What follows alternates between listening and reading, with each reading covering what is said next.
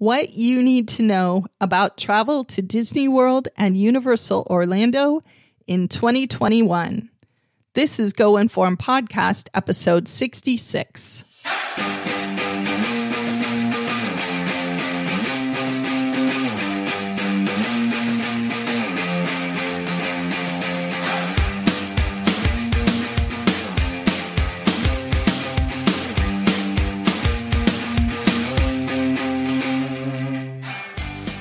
Hi, everybody. Welcome to the show. Thanks for joining me today.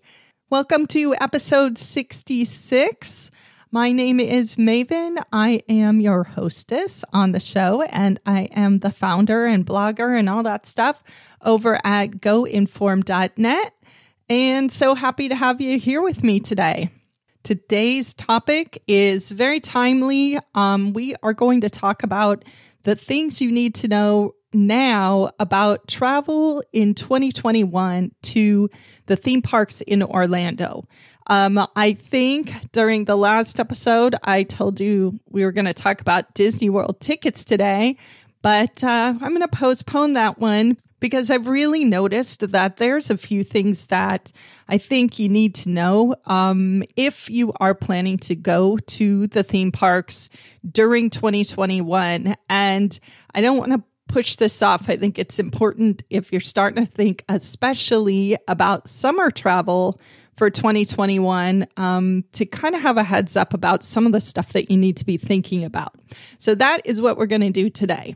And there are show notes for this episode over at goinform.net/66. This topic is something that I actually first addressed in one of my email newsletters that went out a couple of weeks ago.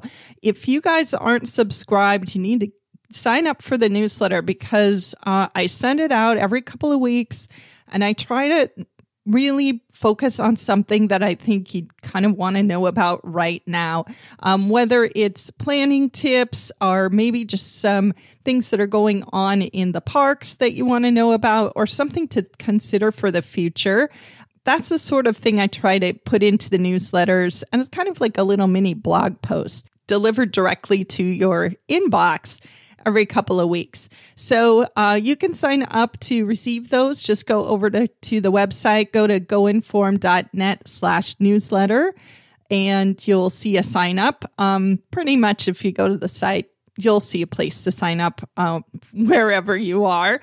But get on the list because this is important stuff and it's timely. And a lot of times if I post something to the website, you may not see it right away. So if you get it in your inbox, then you won't miss it. So there's really three main things that I want to tell you guys about today. And some of this may be a little surprising. So hold on and we'll get through it. And hopefully this is going to help you better plan for your future trip. So the first thing that's really important is that you need to know that it's important to plan ahead if you're traveling in 2021 to Disney World or to Universal Orlando. The world is changing rapidly right now. And I know that for the past year or so, like if you were able to travel, you could just kind of pick up and go. This is not really going to be the case beginning now.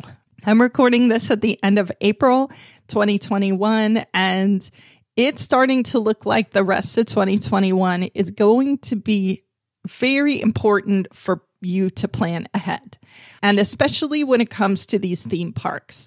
The main reason that it's really important with the parks is that even though more people are going to be traveling, the capacity in the parks is still going to be extremely limited, at least through the summer, most likely through all of 2021. The parks are operating at something like 35% capacity right now. And that just is not very much when it comes to summertime crowds. Now, I think most of us can agree that we don't want to be in a big crowd right now. So it is really a benefit that the parks are keeping these levels of guests down But the drawback is that there's a lot less space available for anyone who wants to go. The way that Disney and Universal are handling these capacity restrictions is a little bit different. So this is also really important to realize. If you're planning to go to Disney World anytime this year or even next year, you are going to need to have a reservation to get into the park. So in order to get into one of the parks at Disney World, you have to actually make an advanced reservation. So they have limited space in each one of the parks. And the way that they're controlling how many people are going there is to have you in advance say which park you want to start your day in. Now, there's pluses and minuses to this. The plus is you know ahead of time that if you have a reservation for Magic Kingdom on Tuesday, that you're going to get in. The minus is that there might be a lot of other people who want to go to Magic Kingdom on Tuesday, and they already made their reservation, and now there's no spaces left. So the reservation system is a really good way to find out in advance how busy Disney World is going to be on the dates that you are considering traveling. And I can tell you guys right now, and this is kind of what prompted me to create this episode, June of 2021 is basically booked. If you go, and I really encourage you to go over to the Disney World website and take a look at that reservation calendar, because if you do so, you're going to see that most all of the parks are already booked all the way through around the 4th of July. So I hate to tell you this, but if you were like spontaneously thinking, hey, I got my vaccine and let's go as soon as school gets out, we're going to go down to Disney World, you're going to be disappointed because their parks are already full. So this is a huge, huge thing to know about. It is really useful to be able to look at that calendar and see ahead of time if there's going to be any issues. And this crowd calendar is actually really helpful to figure out what the situation's going to be at Universal also. Because if Disney World's parks are full, then you're going to have a pretty good idea that Universal's going to hit capacity as well.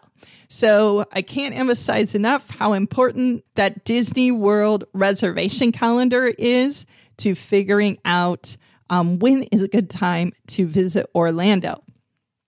I've got a link to the crowd calendar in the show notes.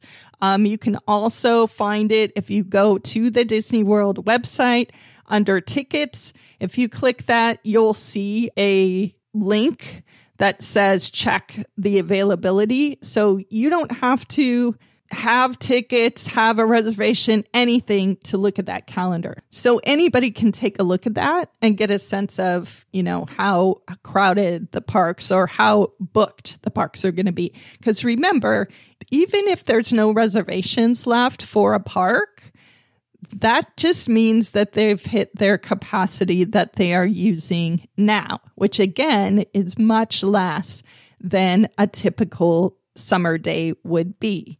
So don't let that push you off from visiting, because they are containing these crowds and keeping them low. But the last thing you want to do is make a plan and then find out you can't get into the parks. Now, let me pivot for a second and talk a little more about how Universal handles this. So if you want to go to Universal Orlando, you will not make a reservation for the parks. Their parks also have very limited capacity, around the same as what Disney World is doing. And the way they handle it is they let in as many guests as they have room for under their current capacity restrictions, and then they turn people away. And this has happened a lot on busy days like over spring break, over Christmas break. And I can already see it's going to be an issue in the summertime in 2021. How do you make sure you get into the park? You got to get there early. It's a first come, first serve system. And if you stay in one of the on-site hotels, then you will have priority to get into the parks. You also get early admission if you stay on-site at Universal, which gives you that much of a head start too in front of the lines that are going to form to get in on a busy day. So if you look at that Disney World calendar and you see all the Disney World parks they're full, the reservations are full, where do you think those guests are going to go if they don't have to make a reservation at Universal? A lot of them are going to try to go there. Even if you're only going to Universal, make sure you look at that Disney World calendar as a heads up for what to expect over there at the gate at Universal. And I always suggest staying on site at Universal. You guys can go back to my episode a while back about Universal hotels to learn more about that and why, the other reasons why. But right now, it's really a good idea to be an on-site guest to get that admission, even when they're turning away other visitors. Okay, so I think a big question here is like, well, how can you handle this? What are the best tactics? The top thing really is to plan ahead. If you get on that Disney World calendar right now, you'll see that there are reservations available in July, in August, all the way beyond. You can actually look all the way through 2022 at that reservation calendar. You will note it's quite interesting. There's one day in October, which is the start of the 50th anniversary celebration at Disney World, that you cannot get a reservation for Magic Kingdom right now. That's October 1st. And there's also a date around Thanksgiving where you can't get a reservation for Magic Kingdom. So you might be surprised. There could be a date that you're planning to be there that's already people are booking. But for the most part, if you can plan now to travel at the end of summer, you should have no problem getting those reservations. I'm going to do a whole episode about how those park reservations work and some tactics about that. But the key thing to know is that all you need in order to make a park reservation is a park ticket. And in order to have a park ticket that'll allow you to get a reservation at Disney World, all you need to do, if you're planning to stay on site, is book a package with a $200 refundable deposit. It will include your park tickets, and you can make that reservation. So even if you aren't planning to go for a long time, you can actually make a deposit now and then make your reservation. So think about that as an option for securing the dates you really want. So planning ahead, big deal. You guys, you can actually make a reservation all the way into 2022 now. So if you start thinking you want to just get something on your calendar for maybe next summer, you can do that and you can get that reservation for the parks you want and figure all that out right now and have it wide open. But if you want to go end of the summer in 2021, there's still plenty of space for you.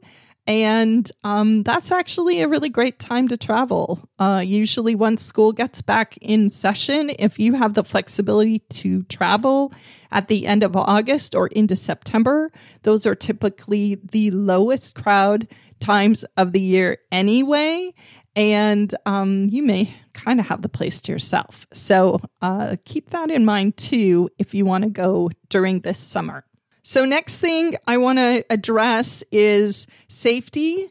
So I think it's important to recognize that the parks, both the Disney parks and Universal, they have been operating safely since July of 2020. Yeah, I mean, it's kind of crazy now to think about anything happening in 2020, but really these parks operated through the whole second half of 2020 and now into 2021 with a ton of safety measures in place, and they really haven't let up on any of that. So, if you want to find out more about kind of the details of what the parks are doing in terms of COVID safety, you can check out episodes 51 and 53.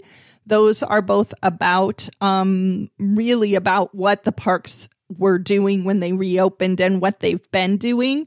The show notes for those two episodes, I actually keep updated constantly.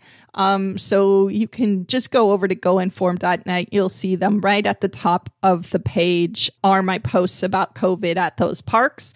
And there's just a lot of stuff that they're doing. The thing is, traveling to Disney World and Universal Orlando is probably a lot safer than you might think. Once you are in those parks, you really are in, kind of a COVID bubble. So both Universal and Disney have been taking all these precautions. And one of the things that they really do well is enforcement.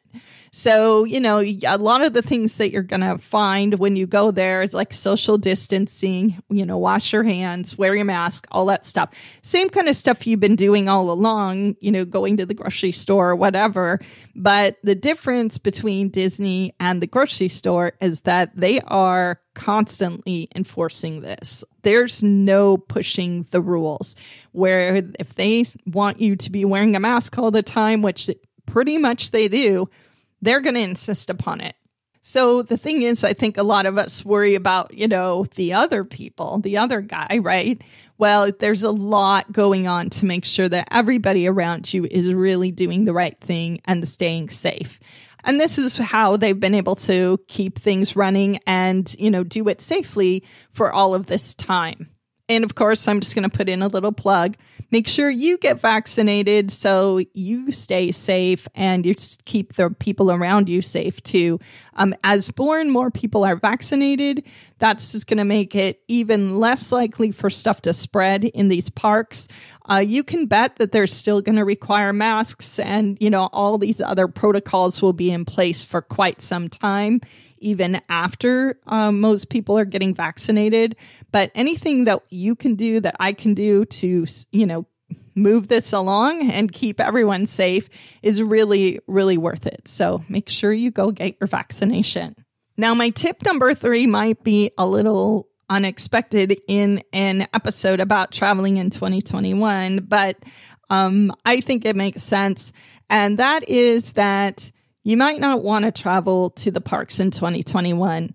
Besides all of the extra sort of COVID-related precautions that you're expected to take right now, there's just a lot of things that are modified that aren't going to make your experience the same as it would have been in 2019, and that it probably will be as we get into 2022. If you have never been to these parks, now may not be the best time to go. There's a lot of stuff that's not happening. There's generally, no parades, no fireworks. A lot of shows are canceled.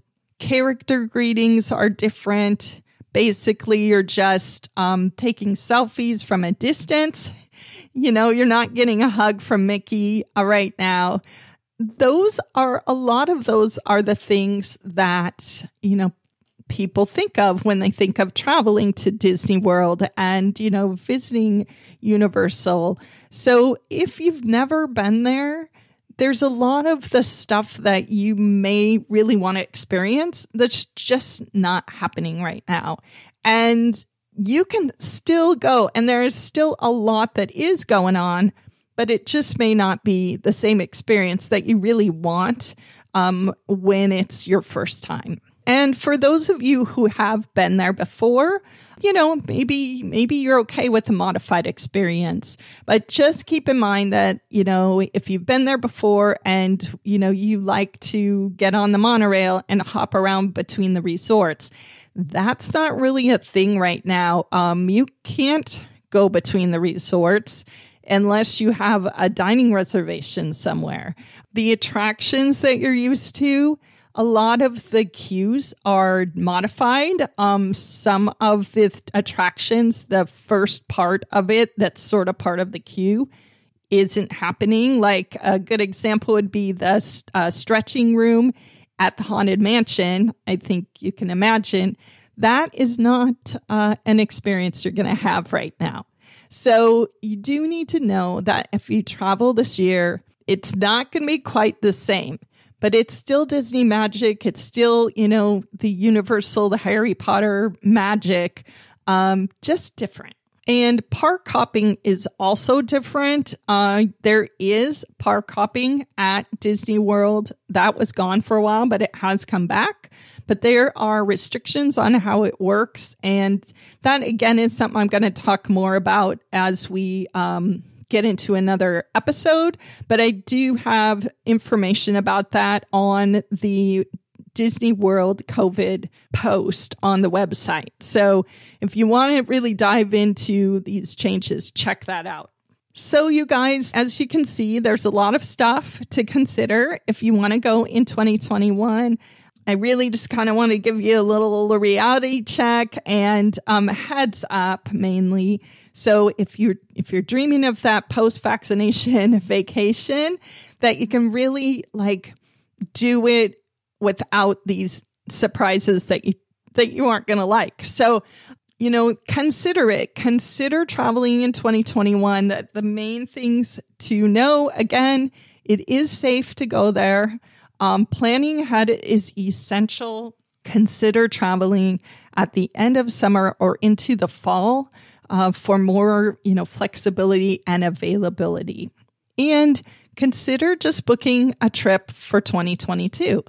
Dates in 2022 are available now. And if you book it as a package, you just put down that $200 deposit that's refundable.